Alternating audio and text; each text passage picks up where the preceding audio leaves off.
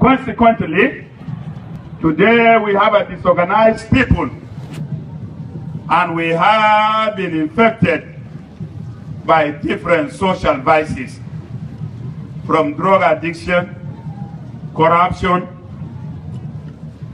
armed robbery, violent crimes, kidnapping, cattle rustling.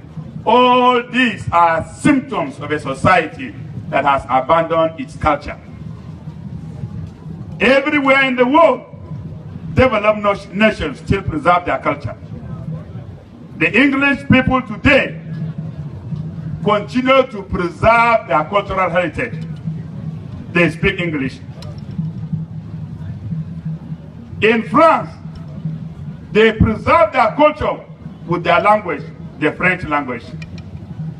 In Russia, they preserve their heritage with their language, the Russian language.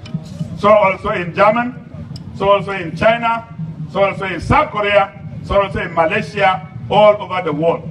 The only confused nations of the world are nations of Africa. The confusion is so monumental that we even cannot distinguish between our culture and religion. It is this confusion that gave birth to corruption. It is this confusion that has also given birth to kidnapping. It is this confusion that led to leaders neglecting the development of youth. If we were living by our culture, how on earth could leaders demonstrate this disgraceful attitude of living in affluence with their children and families, where they belong to societies where people for so many years are still suffering? This is because we have drawn a very wide line between our people. We live like Europeans, while our people live like Nigerians.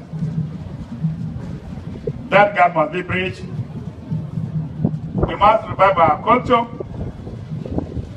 We must preserve our culture. We must project it. We must advance everything that is positive with our culture. This is the best way for Nigeria to go. I am a Tarok man. I have no apology for that. Even in heaven, if given the opportunity, I will still want to be a Tarok angel.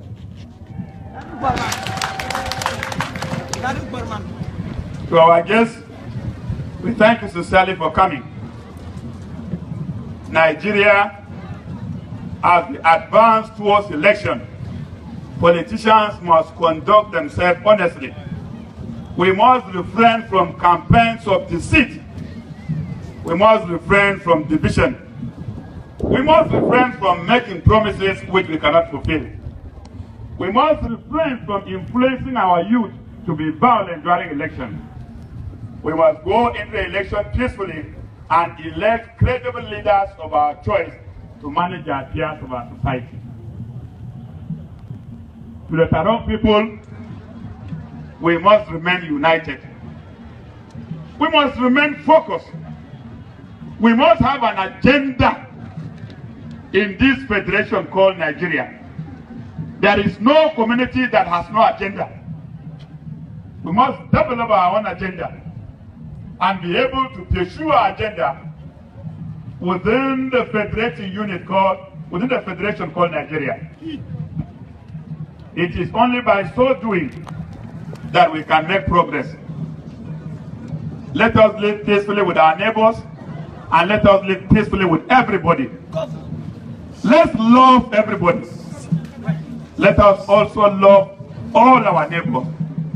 Let us live with them in peace and also work with them in peace.